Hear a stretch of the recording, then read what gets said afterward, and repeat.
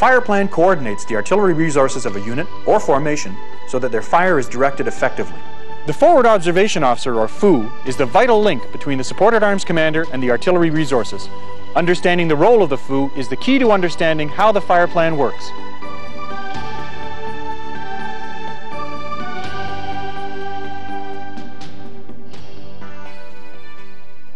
The Forward Observation Officer's primary responsibilities are to advise the supported arms commander on the use of artillery and other resources, to coordinate and issue the fire plan, and to implement the artillery portion of the fire plan.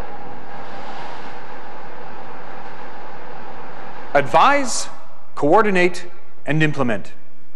To execute those functions effectively, the FOO has to understand thoroughly the supported arms commander's objectives and his tactical plan, and he has to be an expert in the application of firepower so that he can present all the available options and resources to the commander.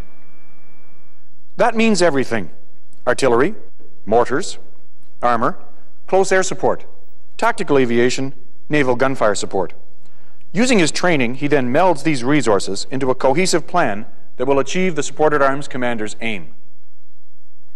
In either an offensive or defensive fire plan, the FOO must plan and execute fire so that all targets are adequately engaged by an appropriate weapon or group of weapons.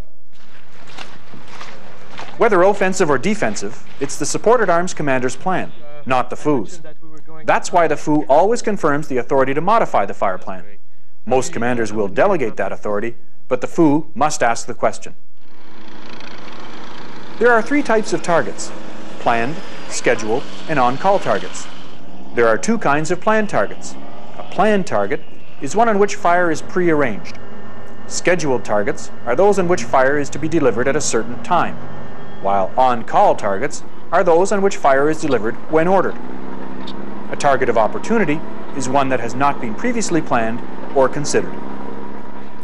Defensive fire targets, or DFs, are those targets designed to assist and protect a unit engaged in a defensive action. Despite their name, DFs remain an important part of offensive as well as defensive fire plans, since every offensive fire plan must take into account the possibility of an enemy counterattack. Warfare today is much different from the set-piece exchanges you'll find in the history books.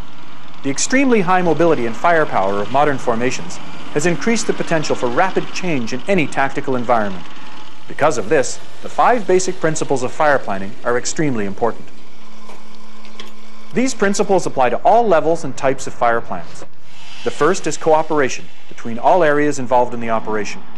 Cooperation demands effective, interlocking communications, proper sighting of key personnel, and the timely passage of information. The second basic principle of all fire plans is concentration of fire. The nature of the business is that there are frequently more targets than fire units.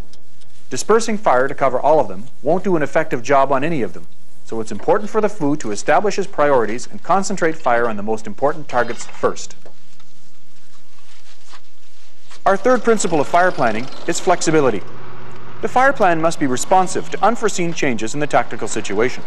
This is primarily achieved by designing superimposed fire units into the fire plan. Units that can be lifted off and redirected at targets of opportunity without jeopardizing the success of the overall operation. Flexibility leads directly to the fourth principle: simplicity. A simple fire plan is quicker to arrange, easier to change, and less vulnerable to error. Simplicity equals flexibility.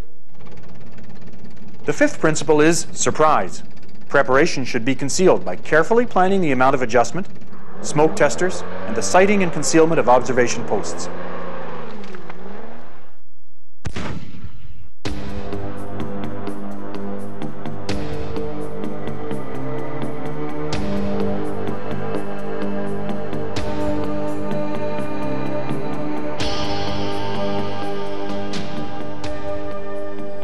Theory is one thing, but to understand fully how a fire plan works, you have to see it in action.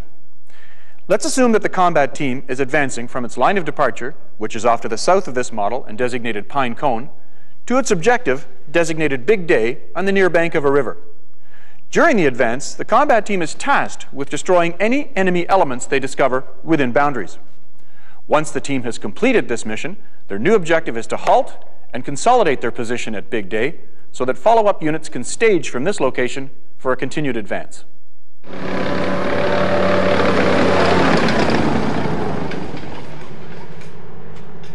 In order to consolidate Big Day effectively, the FOO and the Supported Arms Commander will prepare a hasty defensive fire plan once they have consolidated their position. 1044 hours now? Yeah, right on, Joe. Okay. During the advance phase, the Supported Arms Commander receives his orders from the Commander, and the FOO receives the continuous fire support plan.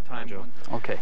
Like I mentioned in the O group, the combat team will leave Pinecone. Our next step is to go over a combat estimate, an appreciation of the various factors that will have an effect on the combat team's rate of advance and the achievement of their mission. I'll be advancing up along with you, and I'm going to put the MFC on the right. It's always the Supported Arms Commander's plan, but the possible presence of enemy and its effect on the combat team obviously can affect the fire plan as well.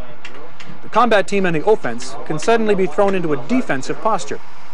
That's why, as a FOO, you actively participate in the planning process, and why you always have your DF plan ready.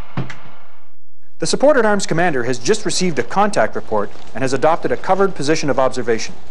The FOO has moved forward tactically to join the Supported Arms Commander.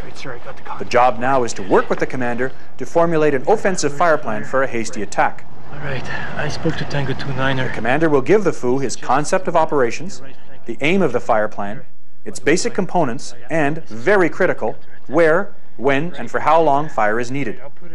The offensive fire plan is the Commander's responsibility, but he'll be relying on the FOO to advise, coordinate, and implement it.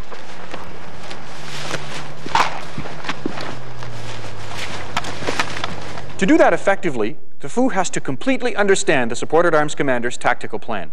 He or she has to know the form of the attack, as well as the attack position and the dismount areas, areas where the participating troops will leave their transport and continue on foot.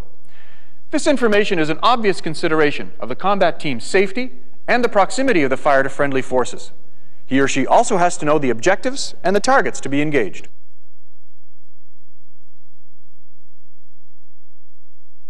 They will also have to accurately determine the identity, location, size, and composition of the targets themselves, as well as each target's degree of importance to the commander's plan. The actual weight of fire required is dictated by the degree of neutralization of the target the Supported Arms Commander wishes to achieve. The FOO has to be prepared to recommend the type of ammunition, the appropriate fire support resources, as well as the intensity and duration of fire required to achieve the desired effect. The Supported Arms Commander will be relying on the FOO to outline the various resources available to him. The scope of these resources will determine what superimposed fire units, if any, we can design into the fire plan. Since the FOO is allocated a specific amount of ammunition for the fire plan, he'll have to hold a percentage in reserve to deal with on-call targets and targets of opportunity. If the fire plan requires the use of more guns and ammunition than the FOO has readily available, he'll have to request the allotment of additional resources from higher artillery headquarters, advising them as soon as possible of the operation and giving them an outline of the fire plan itself. H-hour, the time at which our combat team will cross the line of departure, is decided by the Supported Arms Commander. Other timings, for example, from the attack position to the line of departure, and from the line of departure to the objective, can usually be established from the planned rate of advance and movement intended within the commander's plan. Besides being aware of the distances at which fire is to be lifted from the objective, the FOO will have to know the time fire is to begin and end on each target. A 2-2, this is 2-2 Bravo. In fire base now. Out. The FOO will also have to allow time for technical work and preparation at the guns, the adjustment or location of targets, and the passage of fire plan orders. The communications resources required for fire plan orders and the adjustment have to be coordinated so there's no conflict between the two areas. It's the FOO's job to ensure that the fire plan begins on schedule. That's why time synchronization, making sure that all the elements of the fire plan are on a common time, is so important.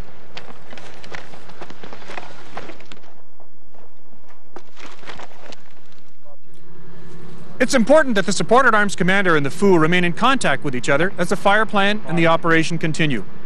The FOO will adopt a position of observation that allows him or her to stay close enough to the Supported Arms Commander to keep current with the tactical situation and at the same time effectively observe and engage targets in support of the plan. 1-1 to our left, 1-2 to our right. The Supported Arms Commander will continue battle procedure while the FOO adjusts as many targets as possible, observes the progress of the adjustment, and continues to work with him in obtaining more resources and selecting DFs according to the situation.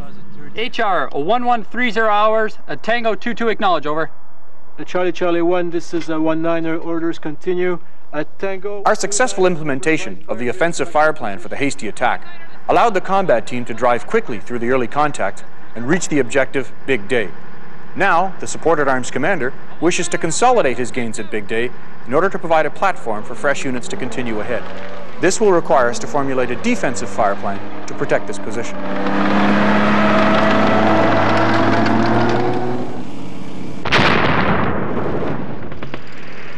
There are two ways of conducting defensive fire planning: bottom up and top down.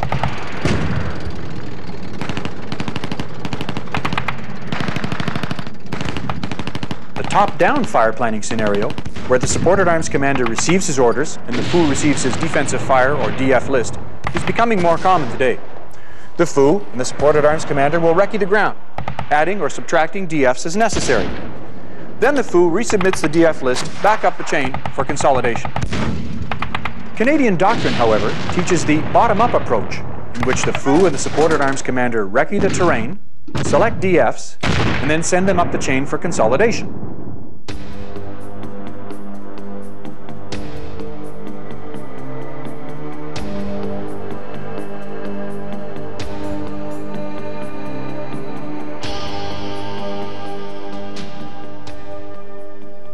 A fire plan is a tactical plan for coordinating the fire of a unit or formation and its supporting assets. Its aim is to support the plan and objectives of the supported arms commander. The FOO must understand completely what the commander wants to do and what his objectives are.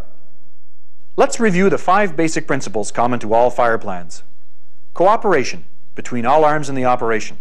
That means putting your people in the right places and maintaining timely communications. Concentration of fire. This is a matter of priorities.